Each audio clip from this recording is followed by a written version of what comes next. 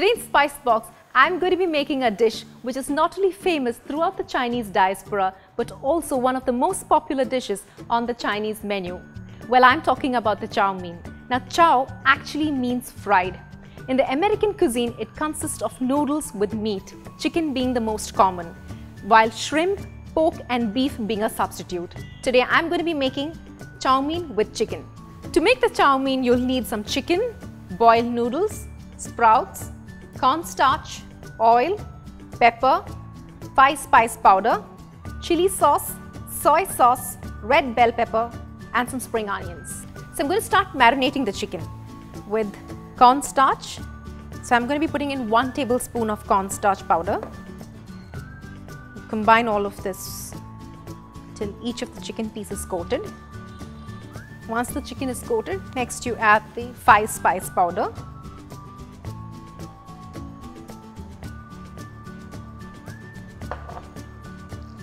Then you add the chili sauce. That's 1.5 teaspoon.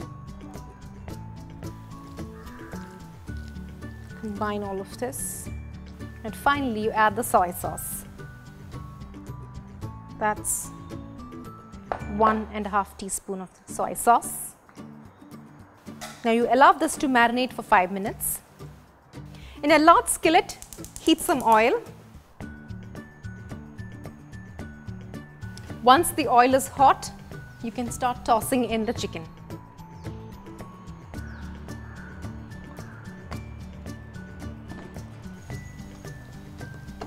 You allow this to cook for 5 to 10 minutes or till the chicken is cooked.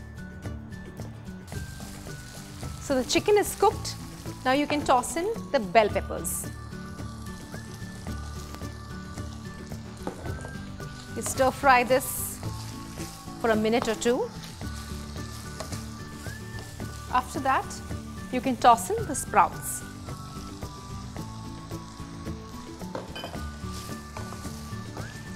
It's a nice stir and allow this to cook for 4 to 5 minutes.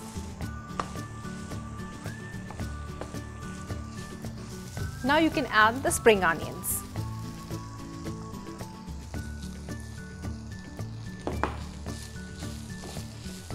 Stir this up. Once combined well, then you can add the chow mein. That's the noodles. So I have my boiled noodles here.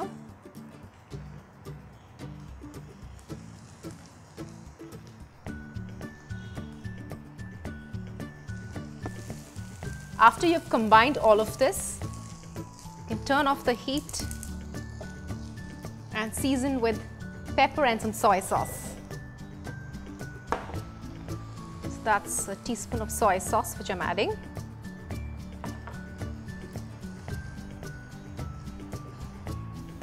And you can add a teaspoon of pepper powder.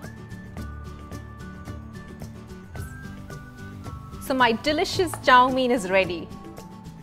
Steamed chow mein is a lot more softer in texture, while the fried version is a lot more crispier and drier.